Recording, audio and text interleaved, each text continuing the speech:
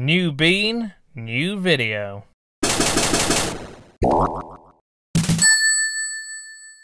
The current project I'm working on is a compilation of small, short comics, so that I can really get into making comic stuff again. In fact, on my website, thechillmethod.com, which you can always take a look at if you want, I do have some old work from a manga project I still want to do called Imitation Day, but it became more and more clear that I need to be working on smaller things and working my way up and learning the overall way to do things before then trying to bite off more than I can currently chew. Now, the reason I'm showing you this comic is because I can't actually put it into that self-publication.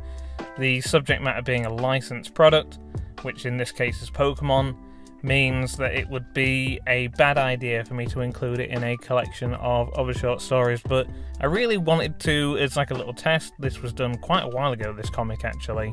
I'm only just putting a video together about it now. The idea behind this story was more to see whether I could tell a story about Blue rather than Red from Generation 1 Pokemon. It always felt like he was competing with the Red character, and I mean, well, that's clear because he's known as the rival, but I wanted to see whether there'd be a reason, like a motivation behind that, because he seems to specifically take issue with Red.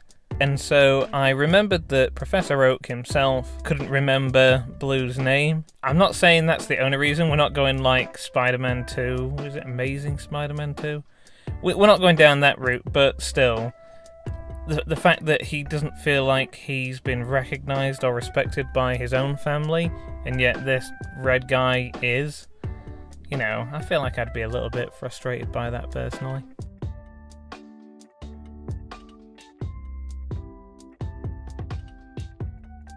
So then I thought to myself, what if Blue got to Mewtwo first, if he'd gone to the Cerulean Cave and tried to capture him? And how would that have played out?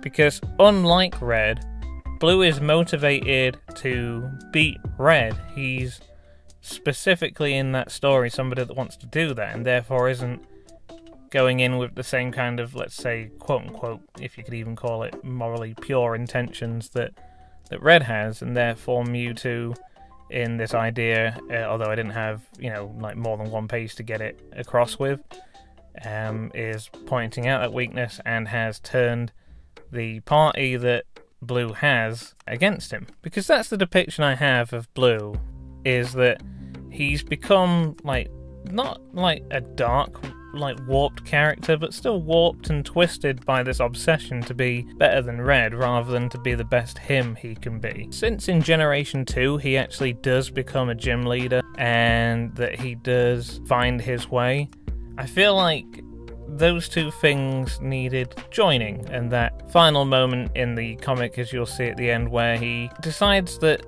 capturing Mewtwo wouldn't be right for him and that he needs to find his own way.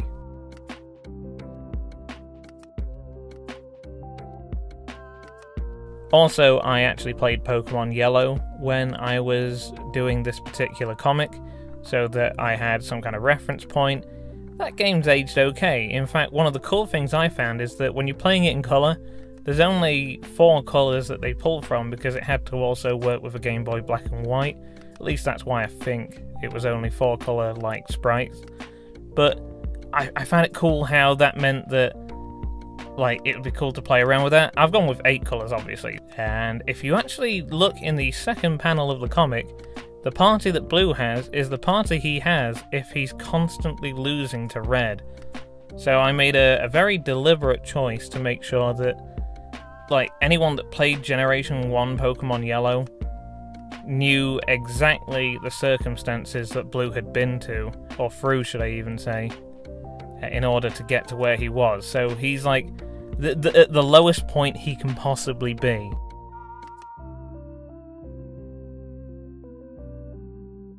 You know, it's been quite some time now. We're talking almost half a year since I drew this comic, and I still specifically remember the decision I made in the last panel, which was to do Blue in blue for the almost entirety, like 90% of the comic. And then when he finally comes into his own and he's looking at the Viridian Gym, that he is ready to make something of himself rather than chase down this, idea that he has to be specifically greater than Red. I mean, that's not an entirely true depiction of his character now that I think about it, because he did also want to be the league champion, but he didn't.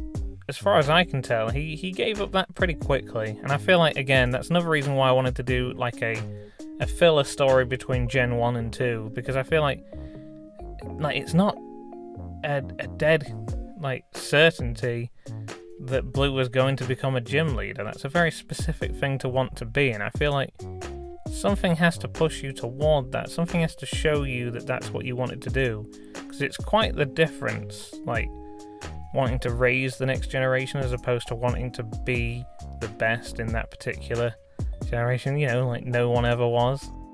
See what I did there?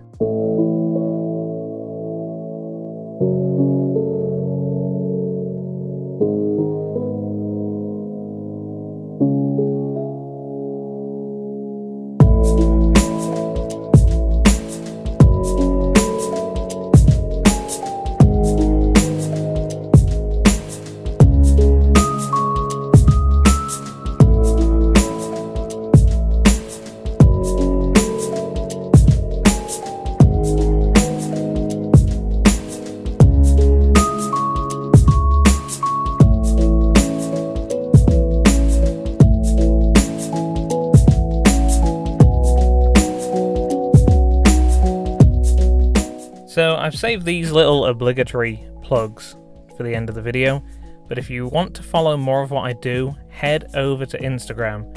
It's a bit of a scary thought, but I actually post more stuff there than even my own website. Well worth looking into, following, and everything else. I am planning to make more videos though. I mean, October's a pretty busy month, as you'll probably know, for artists, so I can only imagine if I'm not at least doing a video some point in the middle of October, there will at least be one by the end of October, once all the fun is done. Until then, though, I really hope you have a lovely day. I mean, hit the subscribe button and all that, and the like button and the bell. And until next time, have a nice one.